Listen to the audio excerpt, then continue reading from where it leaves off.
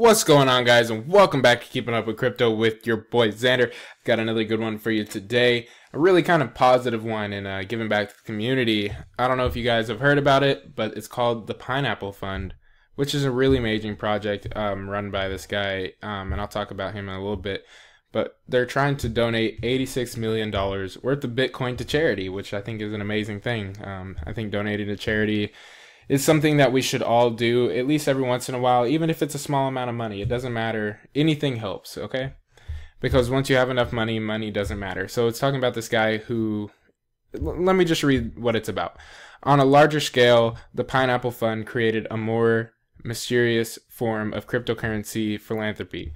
The organization was started in December by an anonymous donor who goes by the nickname Pine, and claims to be among the 250 largest holders of Bitcoin in the world. The fund aims to give away $86 million worth of Bitcoin and has already given away $20 million worth of currency to 13 organizations, including $1 million donations to Water Project, which provides clean water to people in sub-Saharan Africa, and Electronic Frontier Foundation, a digital rights watchdog. These donations can be verified thanks to Bitcoin's digital ledger system, which records every transaction in a public database, just in case you guys think it's not real and all that stuff.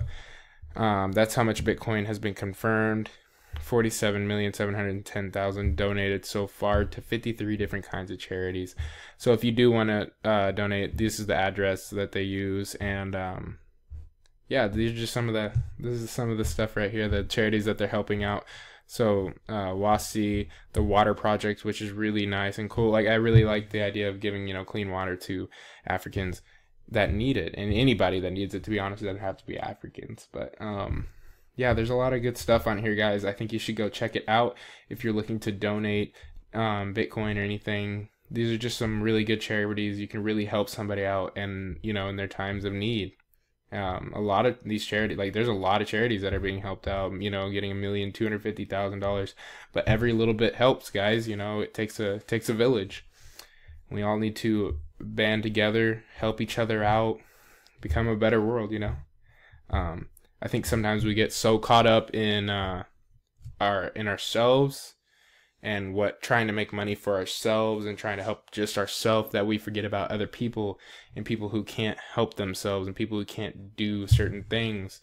And it's like, I'm gonna tell you, like, if I get rich off Bitcoin and I'm able to retire at like whatever age, whatever obscurely young age I can, I'll be definitely giving back to the community, and especially helping the people that helped me get here, and my parents and my friends and the people who have helped me along my path.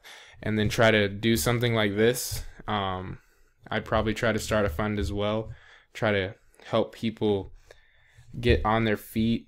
I really like to especially help people in our own communities, and so local, keeping it local as well. Helping homeless people get jobs and just little things like that, and animal shelters. And I mean, I'm not going to talk about it too much. Don't want to be too sappy for you guys. I just think it's a really amazing project. It's called the Pineapple Fund. So I think you should go at least check it out. It's really cool. If you do want to donate, you can, and it'd be an amazing thing. So yeah, it's a really amazing thing. But as usual, guys, like, comment, subscribe. Tell me if you've ever used this, or if you knew about it from before. I found out about it from a friend about a week ago, and I've been meaning to do a little video on it, just a quick little something. So I hope you guys like the video. Tell me if you've donated and what charity you were trying to donate to, and then I'll see you in the next one, guys.